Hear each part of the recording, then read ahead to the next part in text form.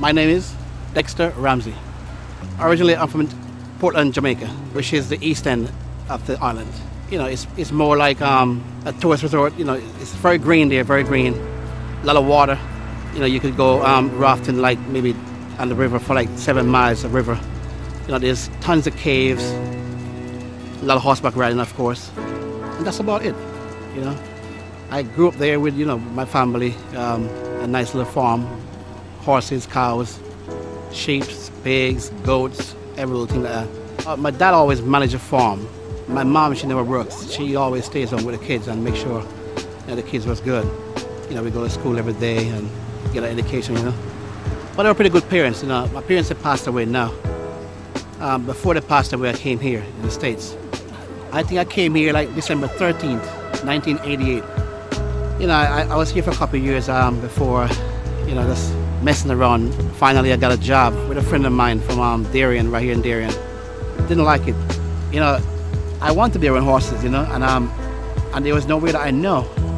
I was just driving nearby one day. I think I got lost. And I came up Berkeley right here.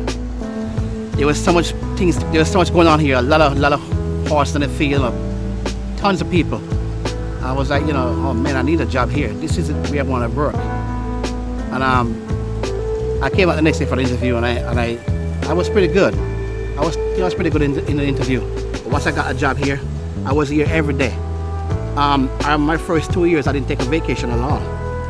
I got maybe 2 weeks in each year, but I didn't take a vacation because I want to work. I want to come to work every day. And there was days where I didn't miss one day from work. There was years when I didn't miss a day from work. I would come here every day.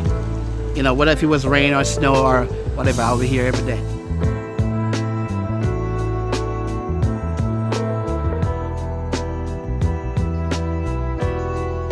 To me, sitting home every day, it would be a nice thing. I want to still come and work and, sweat for the money.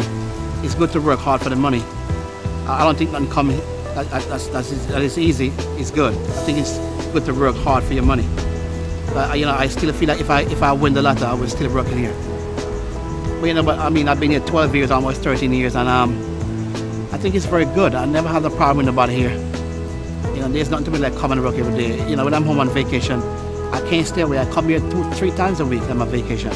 Because it's just a part of me. Or it becomes a part of me. And the horses, of course. I love to be around horses. There's nothing to be like being around horses.